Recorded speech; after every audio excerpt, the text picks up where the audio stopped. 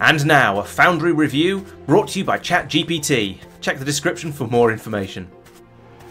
Hey there fellow gamers, welcome to Laurence Plays, where today I'm diving into the cube-tastic world of Foundry, a game that's like Factorio Minecraft had a baby on Steam's Next Fest event. Picture this, Factorio meets Minecraft and voila, you've got Foundry.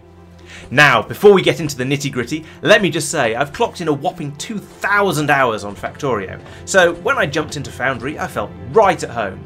Well, almost. Sure, they've renamed iron to xenoferrite and copper to technum, but the whole automation dance? Familiar territory. But watch out, my muscle memory was in for a wild ride. Let's talk aesthetics, shall we? Foundry's world is a delightful mishmash of cartoony goodness and strangely satisfying landscapes. Giant mushrooms, rocky oddities and rolling hills. It's a sight to behold. I chose to blend my factory with the natural contours, burying foundations so it felt like it grew from the ground. But hey, beauty's subjective. Some might prefer the factory imposing its will on nature. Ah, the joys of exploration. Patches of ores peeking out, just begging to be plundered. Initially, it felt like Factorio, but with a twist. I mean, who doesn't love a good ore ping? And don't get me started on my little underground coal mine, a whole new world of possibilities. Explosive excitement, anyone? When I needed to unearth minerals deep down, I didn't shy away from explosives. Blast away, my friends, and spiral belts up from the depths.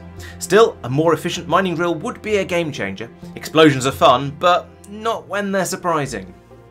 Progression, my friends. Starting small, growing big, it's the classic gaming tale. With every science pack unlocked, Foundry felt like a perfectly balanced dance. And hey, I didn't mind setting up machines by hand. It was more like a well-choreographed performance. Power struggles, anyone? Foundation plates for power.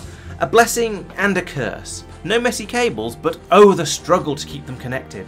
And let's not even talk about extending power to outposts. High voltage lines save the day, but a smoother system would be electrifying. Construction headaches, anyone?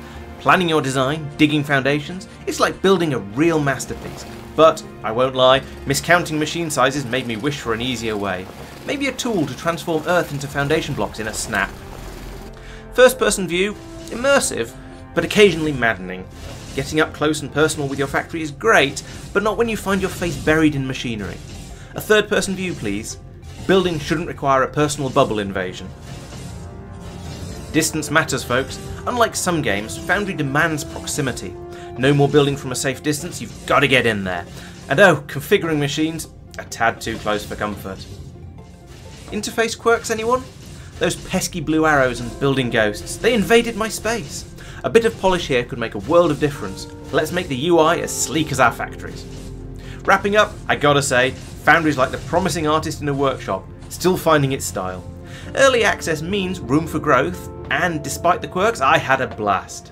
Keep an eye on this one, folks. It's shaping up to be a cube-tastic adventure. Played the demo? Share your thoughts below, catch my stream for the juicy details, and hey, subscribe for more gaming goodness. Thanks for tuning in, and remember, keep gaming with style.